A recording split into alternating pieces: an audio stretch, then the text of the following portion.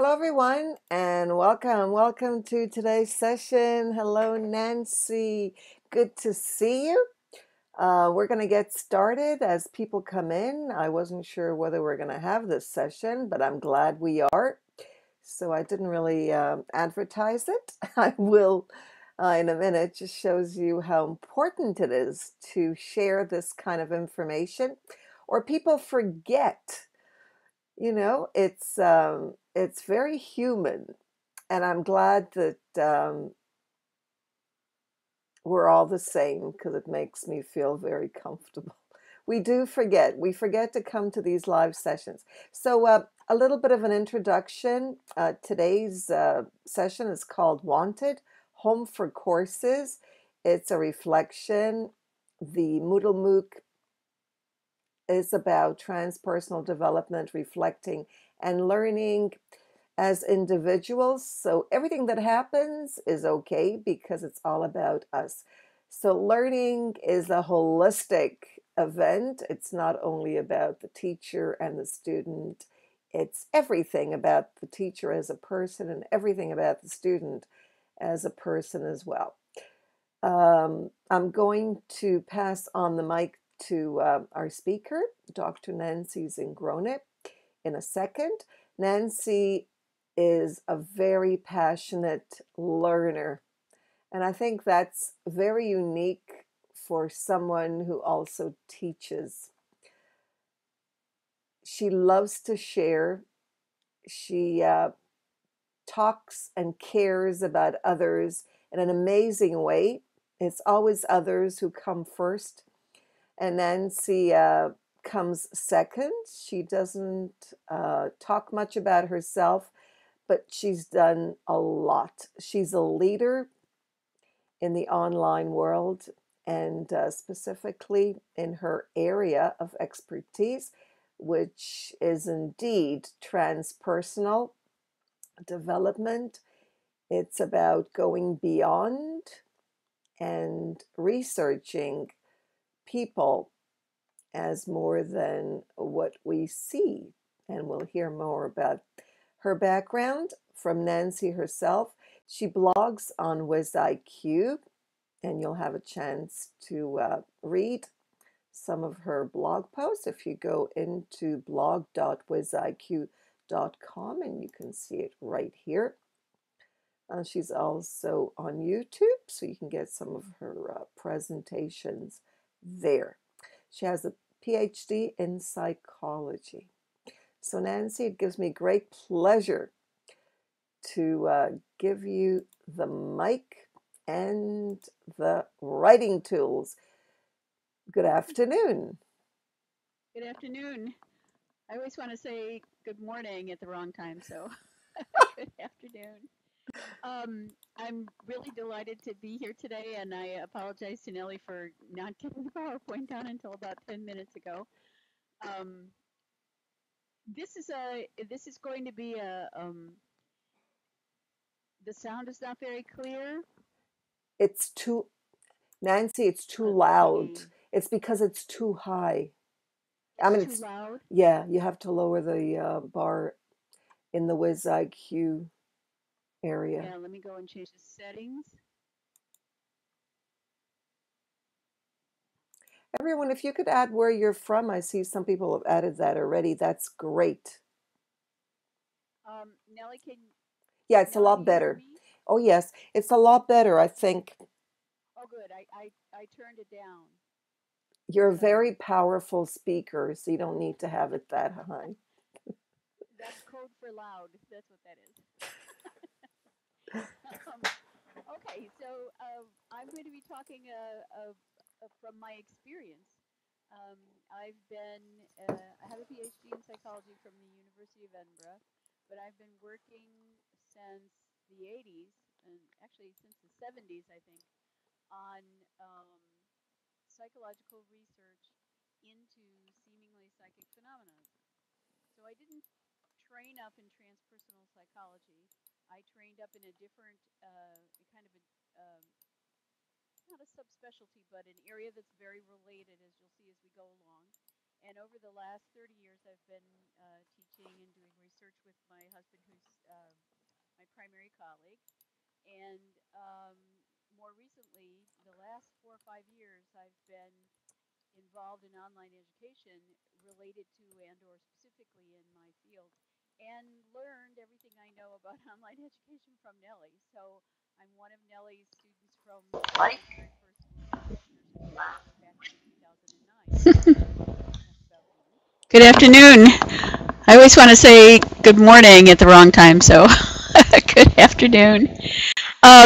I'm really delighted to be here today, and I apologize to Nellie for not getting the PowerPoint down until about 10 minutes ago. This is going to be the sound is not very clear. Let's see. It's too loud. So I wanted to talk to you about how this very interesting. Yeah, let me go and change the settings.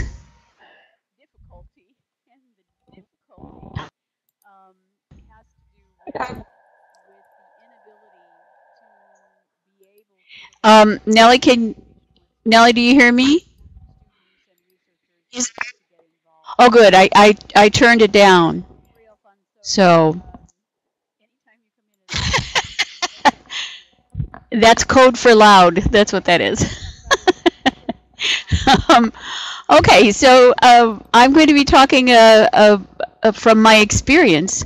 I have a PhD in psychology from the University of Edinburgh, but I've been working since the 80s, and actually since the 70s, I think, on psychological research into seemingly psychic phenomena. So I didn't train up in transpersonal psychology. I trained up in a different kind of a not a subspecialty, but an area that's very related, as you'll see as we go along. And over the last 30 years, I've been teaching and doing research with my husband, who's my primary colleague. And more recently, the last 4 or 5 years, I've been involved in online education related to and/or specifically in my field, and learned everything I know about online education from Nellie. So I'm one of Nellie's students from one of the very first Moodle for Teachers courses way back in 2009. So that's enough about me. So the topic today, there are several topics today. We're going to talk about transpersonal experiences and seemingly psychic phenomena. And this is partially because this MOOC has this transpersonal aspect to it. And not too long ago, you saw a talk by one of the primary scientists in my side of the field, and we'll get to him in a little bit. And you've been hearing about other kinds of things that are related to transpersonal experiences. So I wanted to talk to you about how this very interesting and expanding area has this difficulty, and the difficulty has to do with the inability to be able to provide shared educational experiences to students and researchers who would like to get involved in our topic. Don't worry, Alfonso. Anytime you come in is marvelous. And hello to everybody who has come in recently. So the second thing we're going to talk about is the usual response of mainstream science to reports of the phenomena that we study, and how that contrasts with the antiquity and the ubiquitousness of the phenomena. It's just everywhere. People report it, and people have been reporting it as long as there's been writing and recorded history. And I'm going to talk about the attitude of mainstream science towards the researchers. That fourth bullet point should have just said the researchers.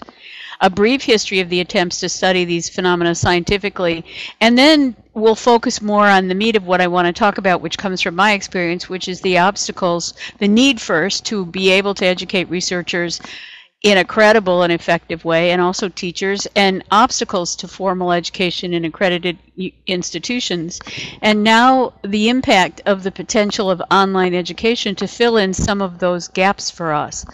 unlike psychology and many other disciplines, we don't have departments all over the globe. We don't have even individuals in a significant number of university departments who work on these topics. So it's a very difficult thing for us to educate each other and educate new researchers and students in the field.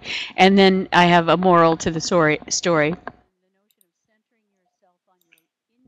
So a couple of weeks ago in this Moodle MOOC, Dean Radin, who's the senior scientist at the Institute for Noetic Sciences, talked about research in the field and about his book Supernormal, which focuses on things like yoga and meditation and his personal journey, as well as presenting the research evidence for a specific kind of transpersonal phenomena that we study in scientific parapsychology.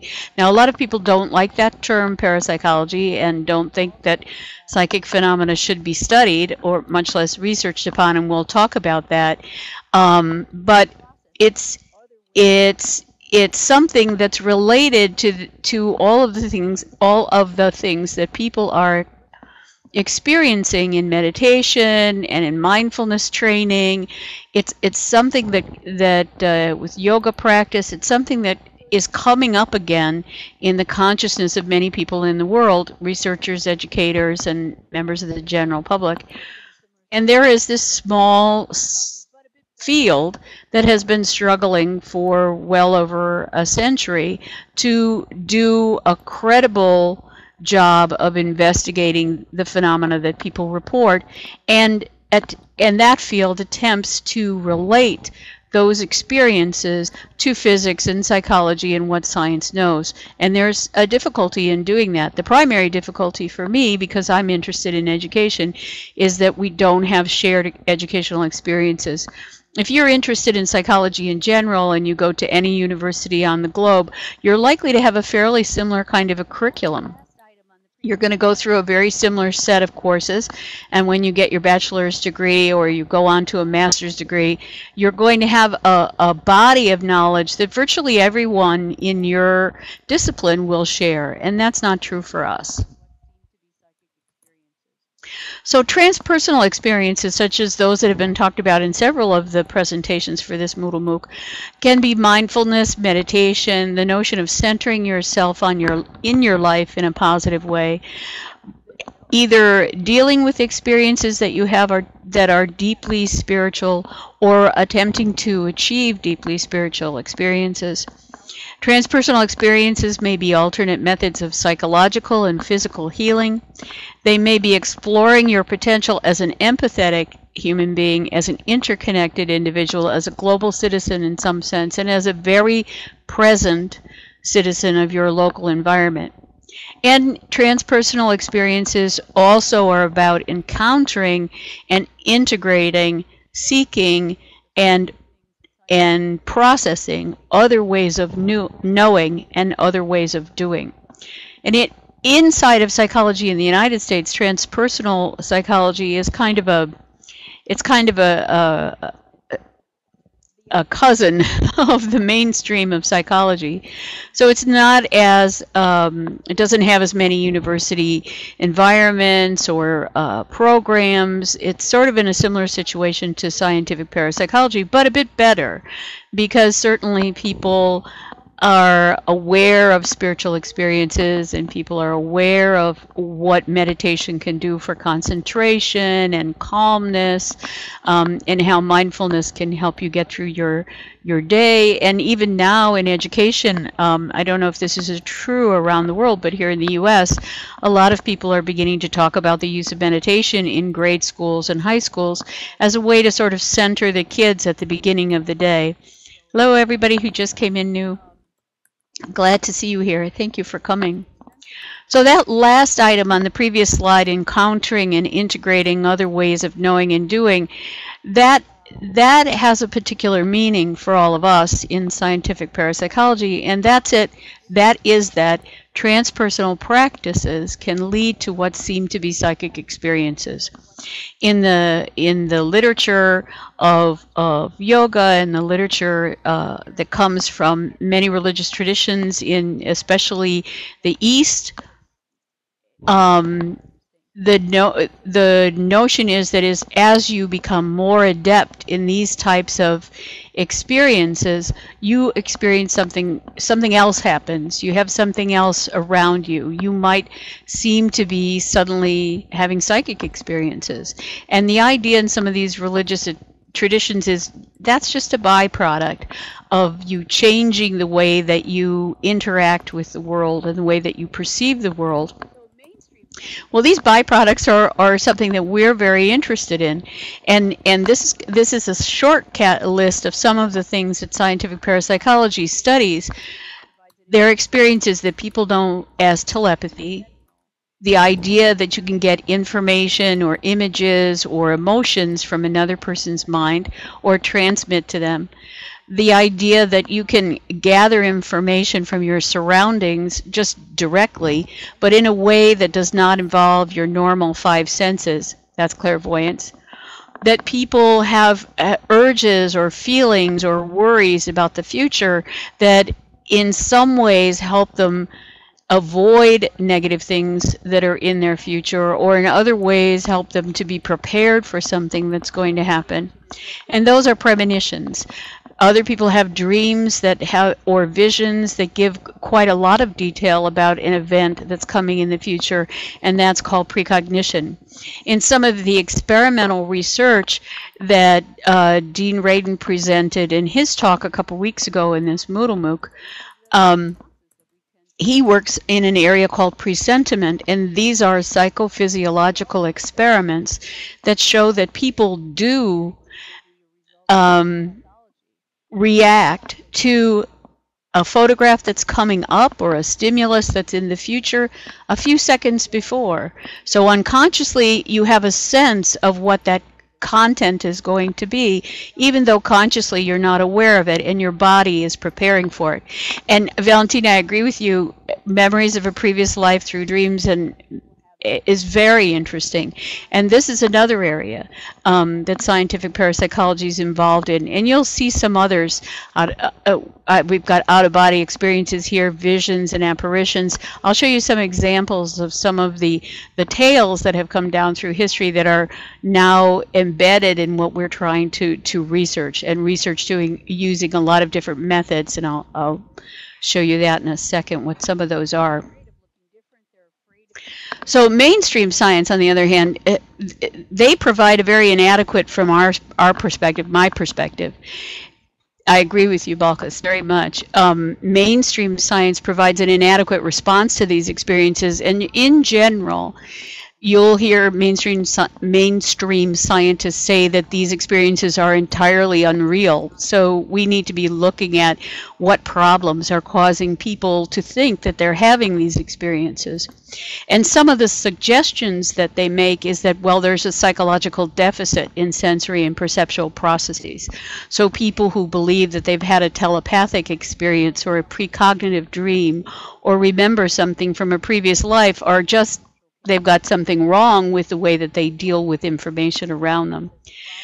Another reaction is that this is wishful thinking and a tendency to mistake fantasy for reality. Well, that's an answer we're not crazy about in scientific parapsychology. We think things are much more complicated than that, and that people's experiences are important to honor. But that's one of the responses that we tend to get from mainstream science. These also, mainstream scientists will also say that these experiences may be a result of psychopathology. And what happens there is that individuals who have these experiences don't feel comfortable talking about them, either to their family members or to their doctors or to their minister or priest or imam. They don't want to bring this out because people have this notion, mainstream science and physicians and so on have this notion that these things are not right. They're not. And exactly, a lot of these skills develop more with meditation. Mindfulness and meditational practice seem to very much have to do with this opening up of these other kinds of information and information sources. And that's really true too, Pablo, that people are afraid of looking different. They're afraid of being labeled in a way that's going to make it difficult for them to live their lives. So these kinds of attitudes from mainstream science have an impact on the way people live their lives. And then when they get into the nitty-gritty of how could these experiences be true in a scientific sense, frequently what we hear are people, these phenomena cannot exist because they are against the laws of physics. And the folks who work in quantum mechanics think that's kind of funny. There are an awful lot of newer findings that support the kinds of phenomena that we deal with. But that's one thing they say to us. And then they'll say, well, it just contradicts what science knows about the natural world and the sensory and perceptual capabilities of human beings. So what mainstream science sees as a problem to be dismissed and not examined, scientific parapsychology sees as phenomena that are important to how we live our lives and who we are as human beings, and phenomena that we need to pay more attention to. But the experiences have been recorded since the beginning of history, and I've got 4 here that are kind of, you hear stories exactly like this still these days, so I'm going to go through these a little bit quickly. One that we always use when we're talking about the history of the field comes from Herodotus's history, in which he wrote about King Croesus, who reigned between 560 and 546 before the Common Era. Now, Croesus was planning, he knew that the Persians were on the move and that his people might be attacked, and he was thinking about starting a battle first and trying to maybe vanquish them and get their territory. So it was a typical kind of war of that era. And one of the things he decided to do was to be a little bit more careful about where he got his predictions about his future. So he sent messengers out to a variety of seers and prophets and to the Oracle of Delphi to ask them to tell the messengers what he was doing at a particular moment. And the Oracle of Delphi came with a description that was more accurate than any of the other sources. So now he said, well, okay, I can rely on what the Oracle of Delphi is going to say. The complication was the Oracle of Delphi made their predictions usually in a very poetic and kind of symbolic way. So the problem of interpretation, if you go to a psychic today or you have seems to you to be a psychic experience, the problem is always how do you interpret that? So the Oracle of Delphi said, well, if he crosses the river between his troops and the Persians, a great empire will fall. And he thought, fantastic, this means we're going to cross the river and we're going to vanquish the Persians. And they crossed the river and the Persians destroyed Croesus's empire. So he didn't quite get the interpretation correct.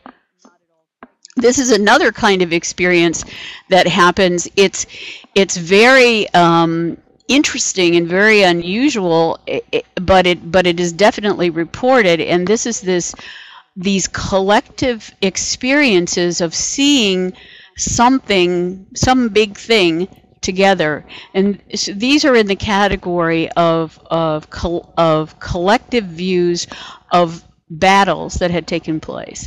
And there's a lot of them. There's one from the English Civil War called the Battle at Edgehill. There are reports from around World War I. And these are when a huge battle takes place. And when the battle is over, some weeks later, the people who live in the area begin to hear the sounds of the battle again, or see the battle being reenacted, not on the ground necessarily where it took place, but perhaps above the ground where it took place. And sometimes what they're seeing seems almost real, and other times it's very much like an apparition, a ghost. And the Battle of Marathon has accrued this kind of legend surrounding it. It was again a battle that had to do with the Persians and who they were fighting with on the peninsula there, the Greek nation states. It was reported by Pausanias, who was a historian, and they called him he was a geographer and kind of a travel log writer, if you can imagine what it was like trying to be a person who went to see different places in the 2nd century AD. He collected experiences from people who had seen the spectral battle of the Battle of Marathon, and supposedly this battle was replaying for many decades after the battle actually took place. The interesting thing about it was, unlike a lot of more modern quote-unquote spectral battles, let me write this down, the people in Marathon felt that it was their lot in life to protect and honor the memory of the men who died at this battle, and they were not at all frightened by this experience. They welcomed it. And these kinds of things are still out there. So this is a very interesting type of phenomena that's still there, still being reported. This is very prosaic. This is basically a ghost story that comes from the last century before the Common Era. The original source for it was in the letters of Pliny the Younger, who traveled around the Greco-Roman world and wrote the natural history. And it was about a gentleman named Athenodorus, who was a Stoic philosopher who had rented a house in Athens because he needed to write something and he wanted to be away from people so that he could get the writing done. And the problem was that he heard chains and groaning during the night, and eventually saw this apparition who kept pointing to the same place on the outside of the house, just to the side of the door where some bushes were. And Athenodorus, being a philosopher, was not frightened and got up and went out and marked that place in the middle of the night that the ghost had pointed to. And like a lot of these tales that you hear both in fiction and both from people who have experienced these kinds of things, when the morning came and Athenodorus got the workmen to come and dig up the bushes, they found bones underneath where the bush had been growing, and they buried the bones, and the house was no longer haunted. So all the way back to this era before the Common Era, there were stories like this, and there's stories like this in the Bible and in all kinds of legends and old texts used by not fiction writers and artists and playwrights, as well as appearing in books like Natural History that Pliny wrote, where it's presented as a real experience. And this is an experience of an out-of-body experience, a tale about a person who had out-of-body experiences that was in the Natural History that Pliny wrote. This was published sometime between 70 and 79 in our era, in the Common Era.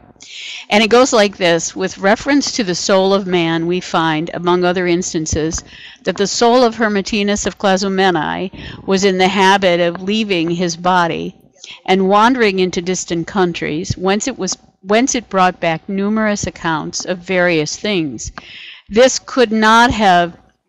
Which could not have been obtained by anyone but a person who was present. The body, in the meantime, was apparently lifeless.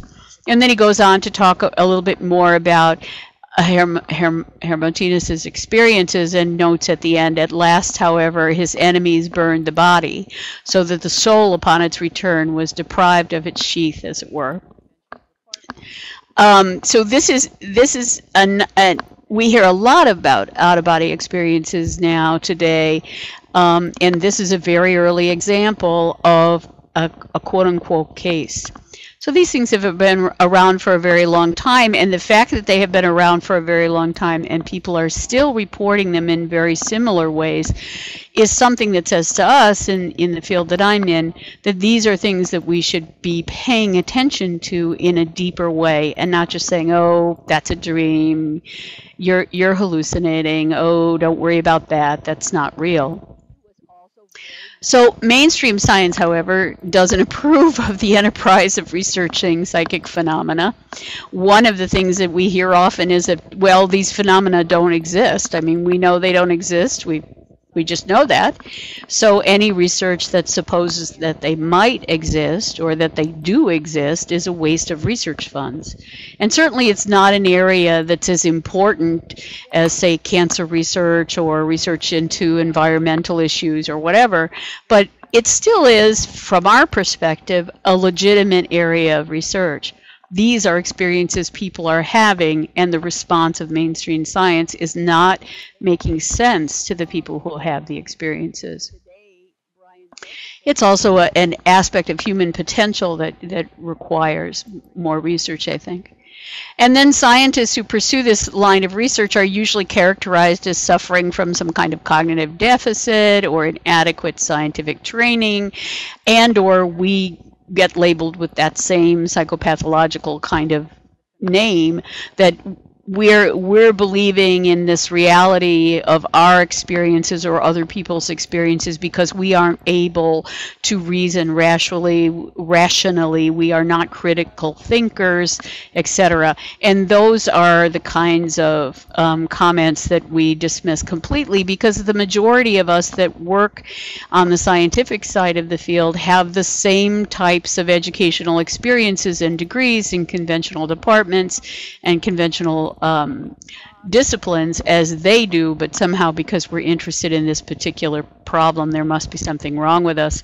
And you see that in the characterization of very important scientists and philosophers and psychologists and so on who get involved in the field. For instance, William James, who was one of the premier American psychologists of the 19th century and early 20th century, founded the first research laboratory at Harvard University for psychological research. He was also very much interested in scientific parapsychology, which was then known as psychical research, and he was a very active partner both in the work of a society you'll see a little bit about in London, and exactly the father of psychology, both, and he was also active in the founding of the American Society for Psychical Research. And in general, people have looked at him and said, well, William James was very bright and very productive in this way, but when you come to this psychic phenomena stuff, well, he just lost his mind and his father was interested in this, and you know, so he just, something funny happened there. Today, Brian Josephson, who is a Nobel laureate in physics and is at the Cavendish Laboratories at Cambridge University, very, very smart man, very, very innovative in physics, it gets the same kind of treatment. He's very interested in our field. He's very interested in the physics that underlies some of the phenomena that we all believe exist, and it's, well, he's a wonderful physicist, but in this area he's gone a little off. So that's the kind of thing that we live with, and it's not just something that makes it difficult to have a social, you know, go to a party with other people who have a different sense of what these phenomena mean, but it's also has an impact on our ability to get funding, our ability to have jobs, normal conventional academic jobs, our ability to teach what we think we should be teaching, the ability of schools to set up programs and run them. It has a huge impact on scientific parapsychology's ability to actually do the work it has set out for itself. And it's been a marginal discipline. Let me put this down. It's been a marginal science for decades, ever since it started. So it's had these disadvantages that being marginalized within the wider scientific community brings, and that's lack of funding, lack of access, and so on. And was very In 1882, a number of individuals connected to Cambridge University, all wealthy, all not in need of a actual job, got together and decided to found the Society for Psychical Research. It was an interesting society when it started because there was a religion that grew up around these phenomena. It's still out there. There's a couple of versions of it, spiritualism and then Allan Kardecian's spiritism, very widespread around the world. But so there were many people from spiritualism who were involved also in the founding of this field.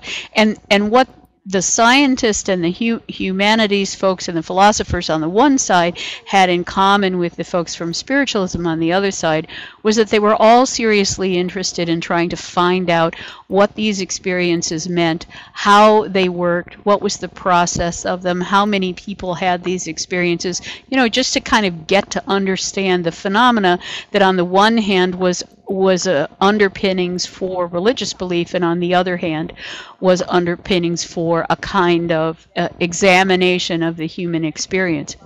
So who you're seeing here is Henry Sidgwick was a moral philosopher at Cambridge University. He and Frederick Myers, who was a classical scholar and a very close friend of William James, did some very important work in psychology.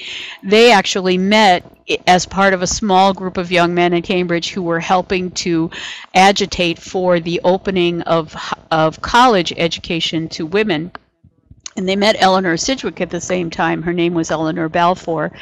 When they met her, she never did get a college education herself. She was rather too old by the time it opened up, but she became the treasurer of Newnham College, which was the second college in England to open to women students. And Henry Sidgwick got known as one of the few professors on the Cambridge campus who would actually accept women in his undergraduate classes. Edmund Gurney had also gone to Cambridge University and was a very industrious kind of guy, and these four were the key people among a number of people who founded the Society for Psychical Research. So we count our origin as a science to 1882 when they founded the society, and then the origin of the experimental side of the field to J.B. Rhine. And J.B. Rhine is probably a very well-known name, especially for people from the United States. He was a young botanist with his wife, Louisa E. Rhine. They got their PhDs in botany at the University of Chicago. And they went to work as professors at a university in the mid-Atlantic states of the United States and were basically pretty bored with botany. They also had attended in Chicago a lecture by the author Arthur Conan Doyle, who is very famous for having written Sherlock Holmes.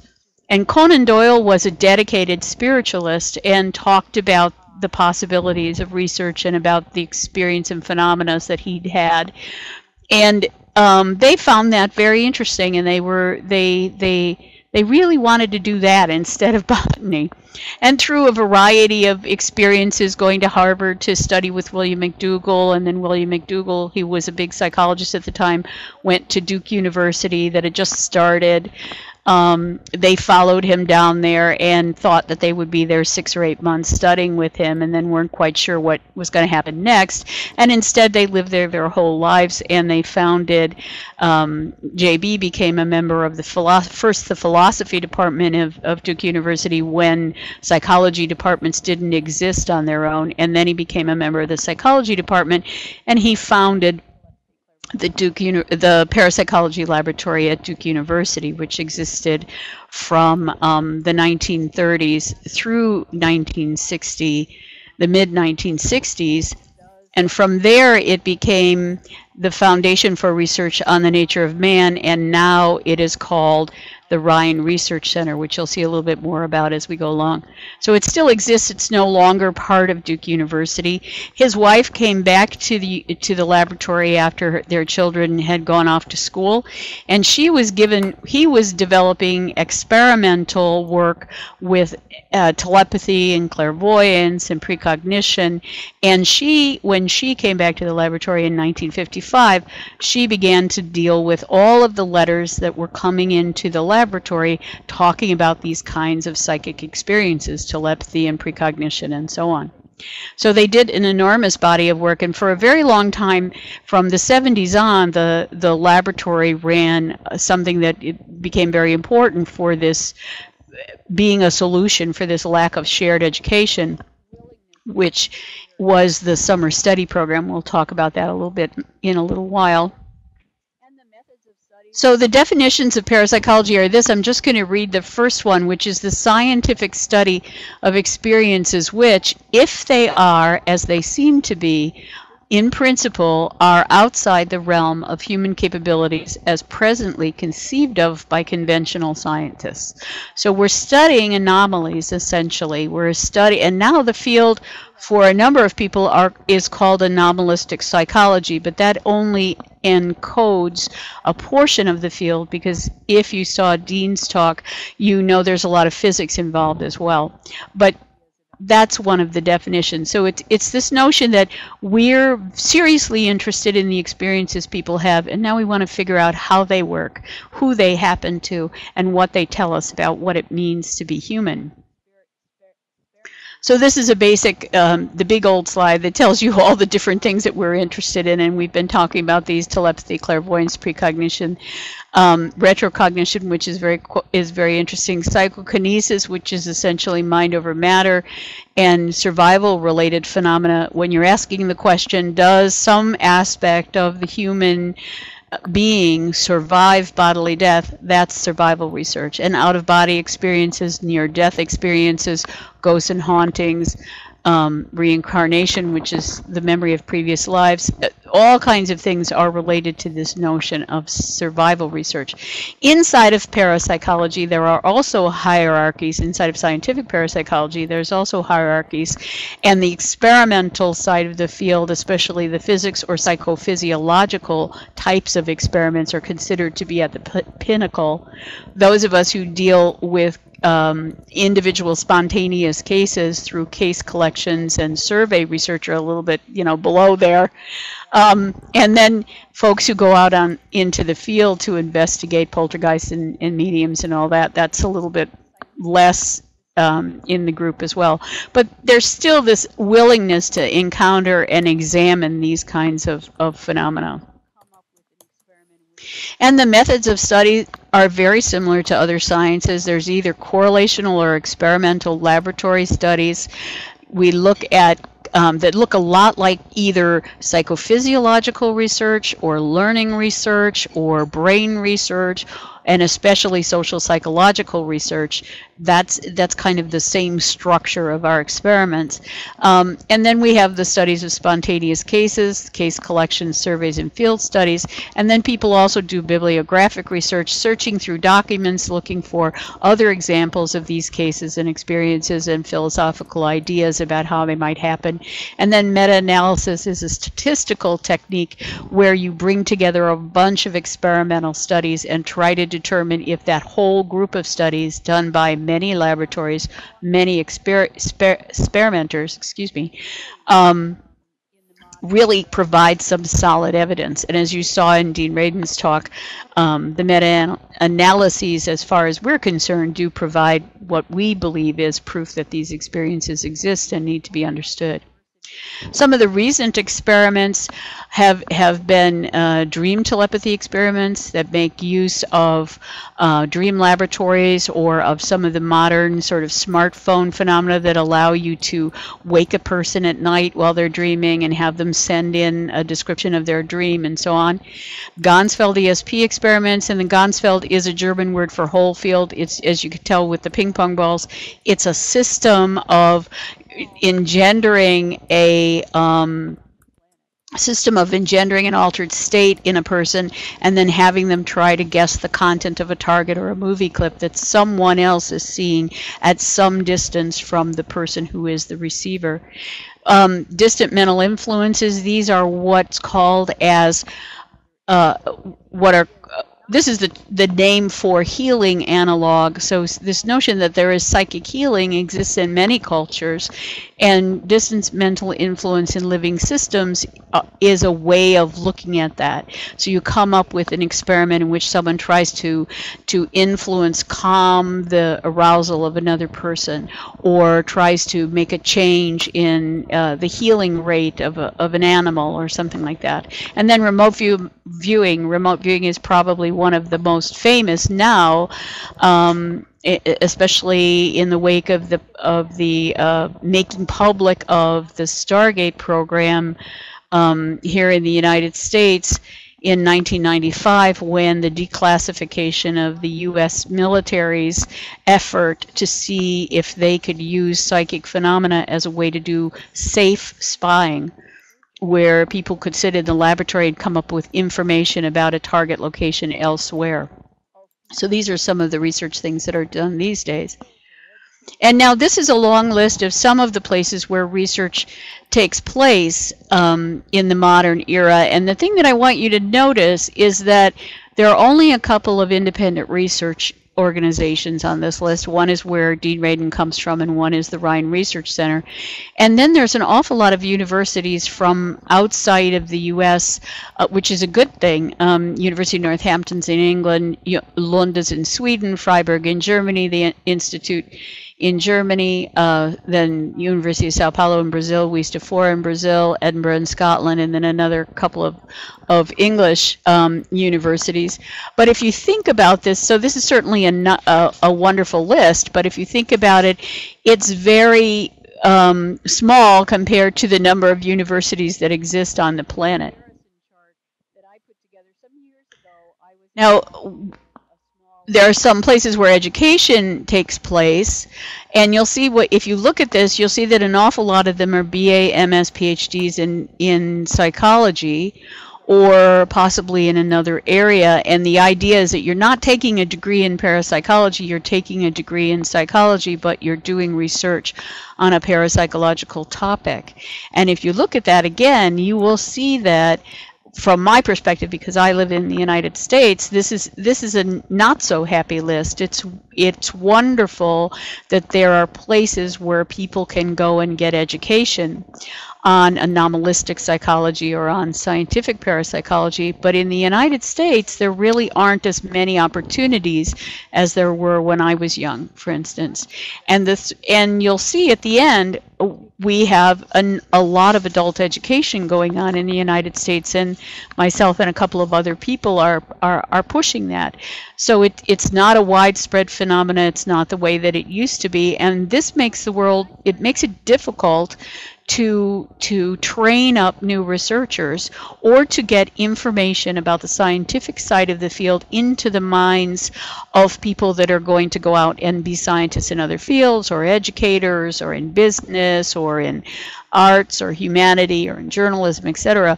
They don't have a lot of ways to become aware of what is actually happening in the field. So, and then there are also possibilities where you can find an individual professor who will work with you if you want to do research or do a term paper or otherwise do some academic work.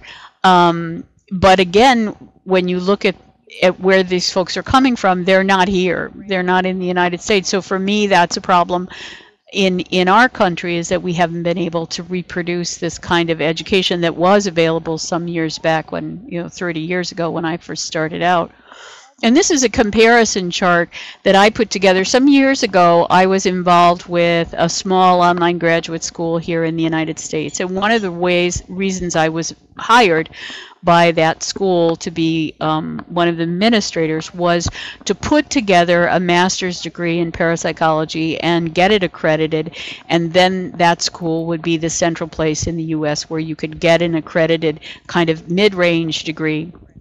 And the reason why we weren't going for a PhD is partly the school. The school was not accredited for doing PhDs, doctoral degrees, but also it makes sense to me that an individual who's interested in the field should also be getting good training in another discipline, a related discipline.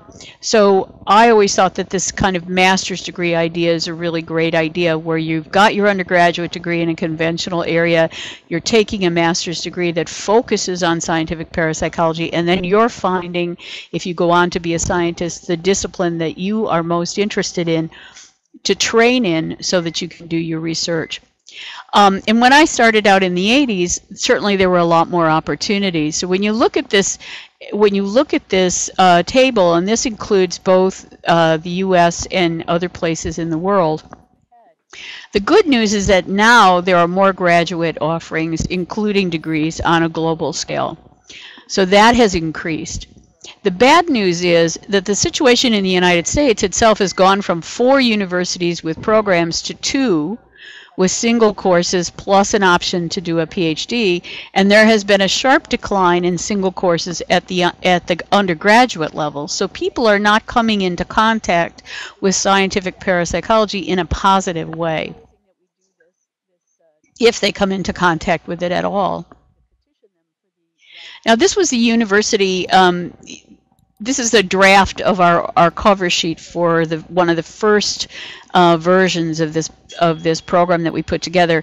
And the school that I was at taught a single course in Introduction to Scientific Parapsychology. So we thought, well, this is going to be okay. We're going to be able to put together a credible, academically solid, program that has both pluses and minuses. That doesn't just, provides opportunities for people to be able to look at phenomena from a critical and from a positive point of view, that it's going to be a good, solid academic program.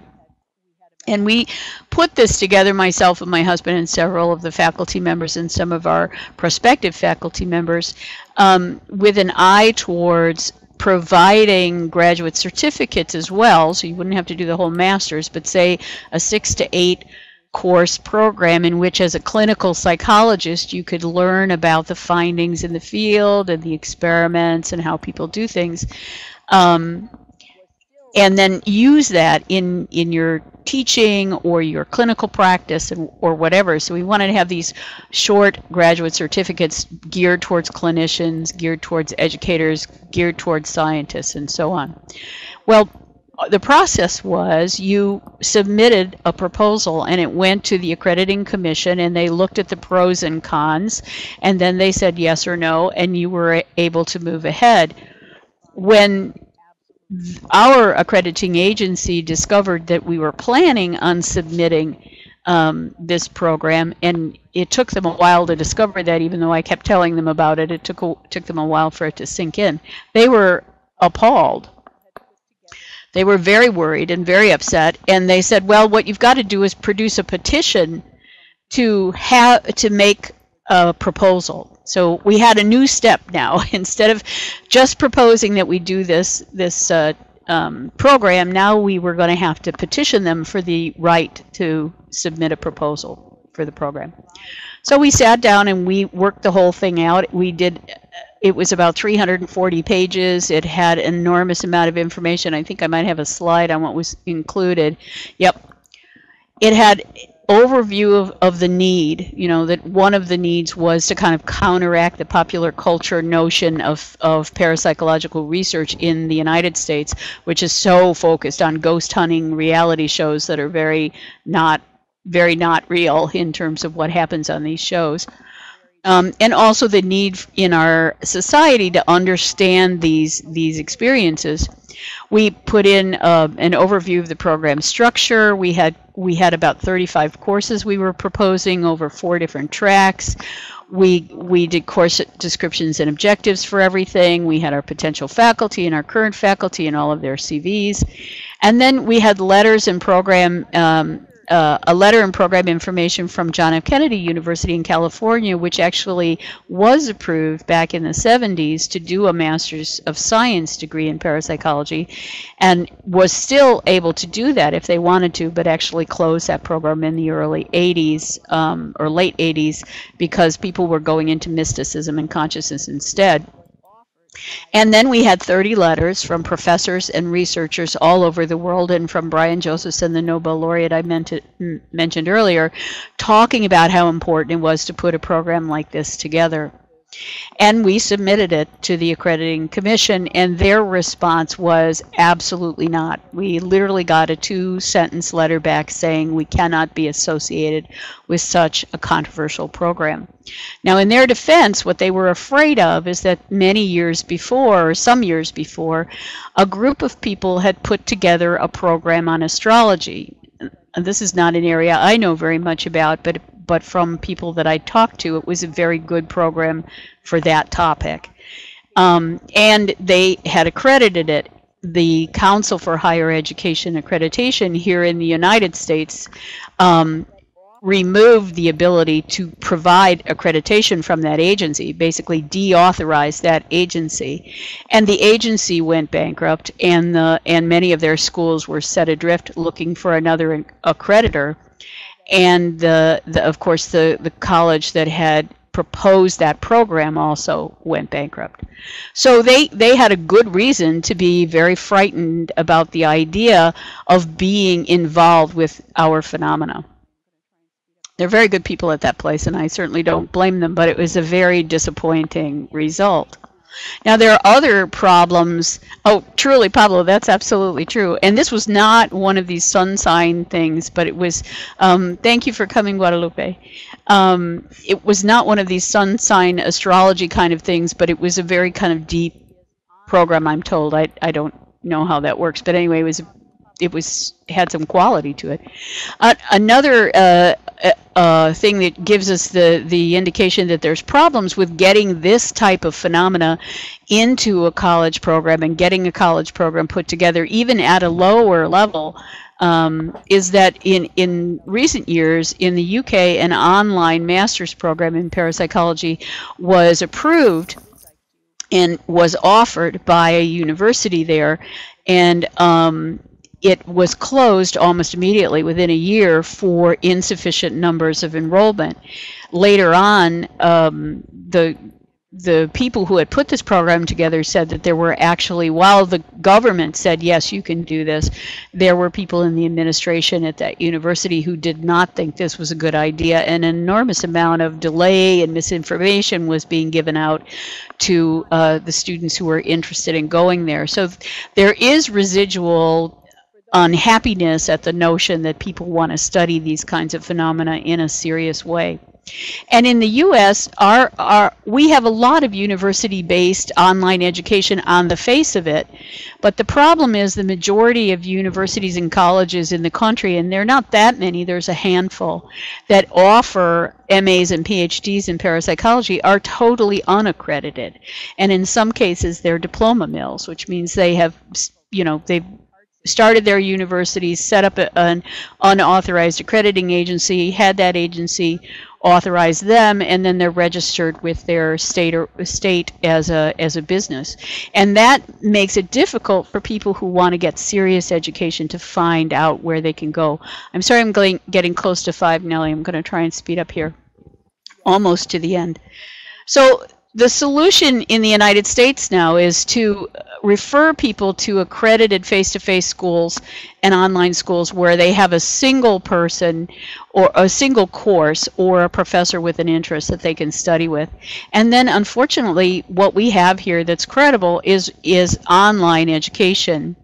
It's possible, Pablo, I don't know their situation. So the Rhine Education Center, which is connected to which is an online program that's connected to the Rhine Research Center that Carlos and I, my husband and I, teach in, is one option. And then I'm listing, of course, my stuff, which is my Introduction to the Scientific Study of Psychic Phenomena, which is a course that's offered on WizIQ, and I have a Moodle to support it. And then we have an installation in the Virtual World Second Life. Well, I'm very interested in the kinds of things that I'm doing, and my husband and I and John Kruth at the Rhine Research Center, who's the executive director over there, we're very serious about providing education of a high quality that anybody can get into and learn about the field in a serious way. But it's very sad that that there's not anything more official in the United States for people to be able to do. Because for those of us who are here in the United States or are not part of the Commonwealth of Great Britain, or are not members of the European Union, it's very difficult for us to get over to England or to the schools in Europe that have some parapsychology going on and do a degree without having it cost an enormous amount of money. So it's sort of sad that this is all we've got over here in the U.S., but it's something that we're, the three of us and other folk are pouring our hearts into and hoping to expand the opportunities. And then the other thing is to refer people to resources online that are credible and serious. I have given in this slide the websites of the Parapsychology Foundation. The main website branches out to 4 more. Particularly important for students is the PF Lyceum website, which is www.pflyceum.org. It's a little bit out of date, but it's got a lot of really good information right up to the middle of the 2000s, of 2005. Somewhere around there. The Rhine Research Center website is a very good source. The website of the Society for Psychical Research in the UK, and you can see their advertisement there. And then a project I have just become involved in, which is called Primer Educational Resources for Scientific Parapsychology, that I've put up on YouTube. So I'm going to focus on the things I'm involved in here as I wrap up. The Rhine Education Center, and that's the URL, and it's live now. It will be live. Nellie has uploaded the PowerPoint to the course, and the link is live in the PowerPoint. We offered last spring an Introduction to Parapsychology course. Right now, my husband and I are teaching one course on out-of-body experiences and near-death experiences, and the second course is on premonitions and precognition. These courses are not enrollable at the moment. They're ending in early November, but in January we will be offering another introductory course and a course on research methodology in the field, we hope. So this is a program that's kind of expanding and ongoing, and thanks to Nellie, has a wonderful new Moodle to work on as well. Very easy to use, the installation, and a very serious commitment to moving this kind of education forward. Eventually, what we're hoping to do is to resurrect the summer study program, which I attended and my husband spoke at, and many people attended from 1974 until 2000.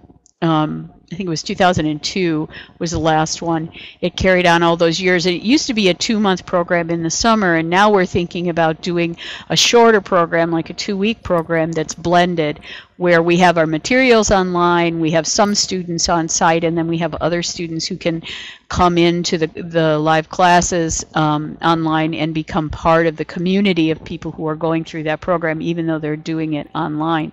So that's something we're hoping to do. But a lot of the institutions in the United States, the Institute for Noetic Sciences also has its own kind of program. Folks just don't have a whole lot of money to keep these things going, so that's one negative point. I'm sorry. That's one of our problems, that everybody's underfunded, but we're trying to do the best we can.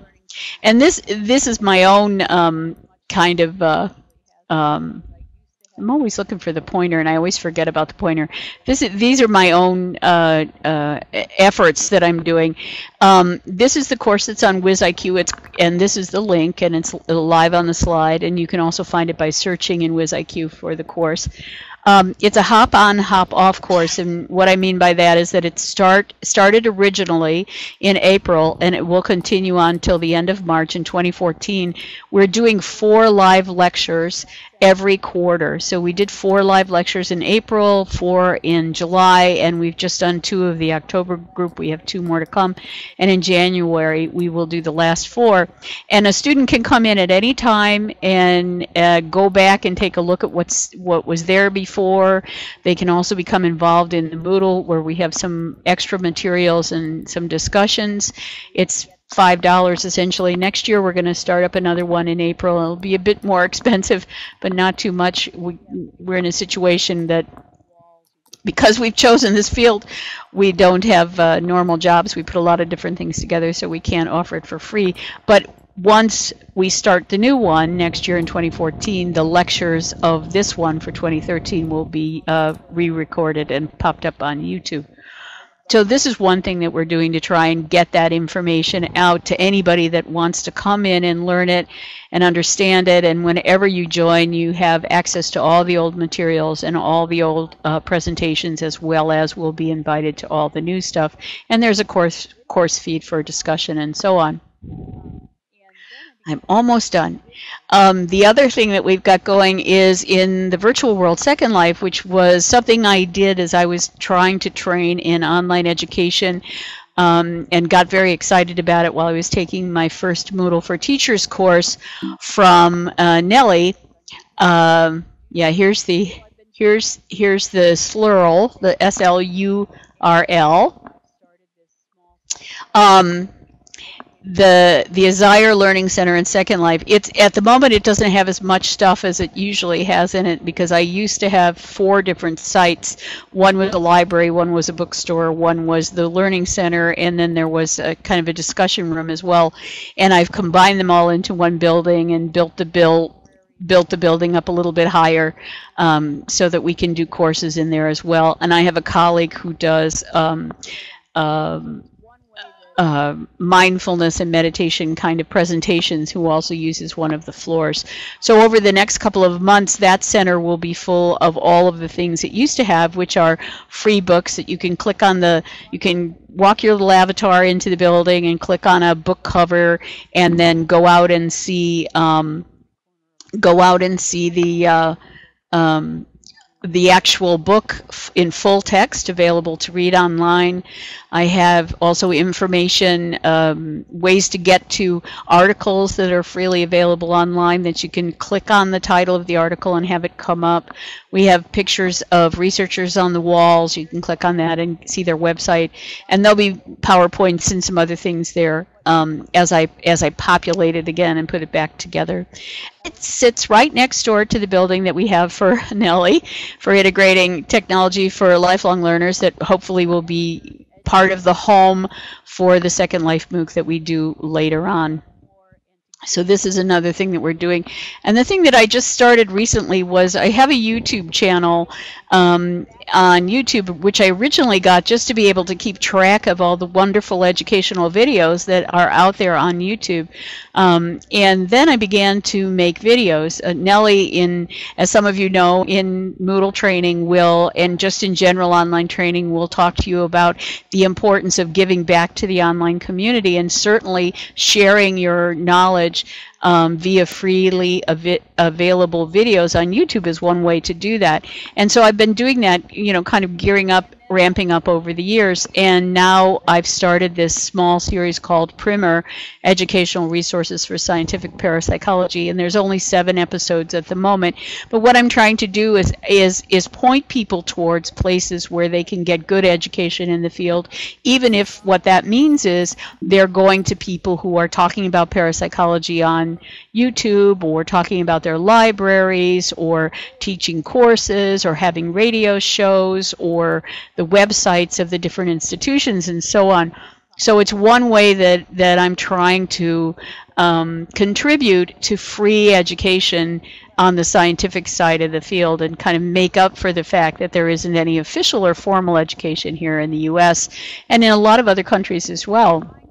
That few, those slides showed you a few places, but that certainly doesn't cover every corner of the world. So that's one thing that I've started to do. And ultimately, we're also going to be putting up little snippets of some of the presentations that we do on the field, like focusing on an individual or focusing on a laboratory or something. That's the plan. So the moral of the story is, no matter what your situation is, no matter where you are, no matter how much money you've got or don't have, you just do what you can with the topic that you're passionate about. And if it's elementary education, or English language learning, or the history of your country, or the culture of your country, whatever your educational passion is, you just do what you can to learn more and to give more to the community that's around you. And in my situation, I think exactly a blackboard and a chalk are the start. Actually, the very first class in parapsychology I ever taught was in my living room. I had 3 students who were friends of my mother's who Thank felt you so sorry much. for me, I'm sure. just And I had a I mean, I was little enjoying it so much, I blackboard didn't that want to sat on the stop. kitchen So I table, propped up extended the class. I against don't even know for one of how the long, cabinets, but and I could my listen chalk, to and you they sat around forever. the I really kitchen do table with want to me. We thank drank you. coffee, and I I don't did know my why little you're lectures, and I don't know why it you're was good thanking me experience. But you because do what you can with what you have.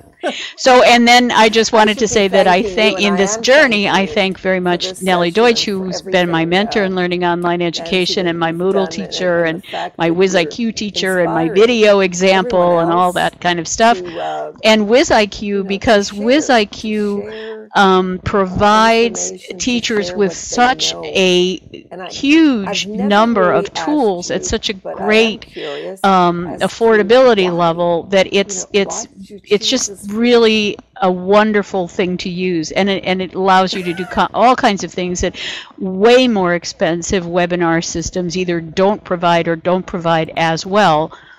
I'm also very grateful for Moodle and for the whole open educational resources movement, because for people like us that are trying to do what we can with what we have, if what we don't have, what we have is not very much, things that are open source make it possible for us to do what we need to do. And then for YouTube as well, which is a great trainer and a great platform for getting your information across. And then, of course, the WizIQ Moodle MOOCs and Moodle for Teacher courses from Integrating Technology for All. So that's my talk. Thank you very much for paying attention, and I hope you are inspired by my journey and go out and do your best with the area in which you're working, where your passion is. And I hope you've gotten an idea of, as wonderful as Dean is and how great the research is that he's doing, some of us have a little bit of difficulty in generating new deans, getting young people to get into the field. So, but that's a perennial problem for all of us as educators. So thank you very much. That's me done, Nellie.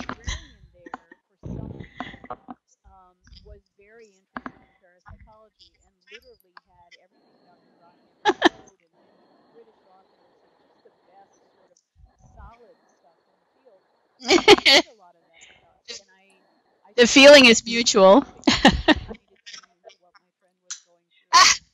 My goodness.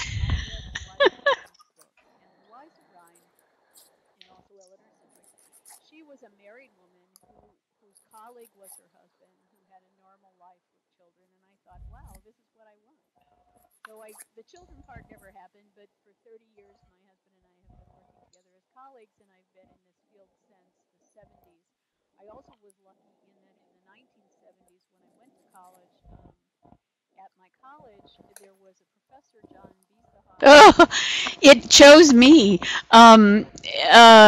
When I was a kid, I didn't have a lot of experiences. I had some, here and there. My mother and I thought we'd had a dream that was the same of an event that didn't happen, so it wasn't precognitive, but we thought it was interesting. We shared a dream, and I come from an Irish and Italian and Hungarian and Bavarian and Austrian background, so all these different cultures had a lot of different. Hungarian only because my great-grandfather's town was conquered by the Hungarians for about 2 months, but they still, they still had to say that. And so we heard lots of stories from different kinds of different kinds of cultures as we were growing up. But mainly it was when I was in high school, I had a very good friend who had apparitional experiences, and they bothered her quite a lot. And I was the kid in the group. There were 4 of us girls. I was the kid in the group that had the better grades and liked to read. So I took it upon myself to go to the local library and read about parapsychology so that I could talk to her about her experiences.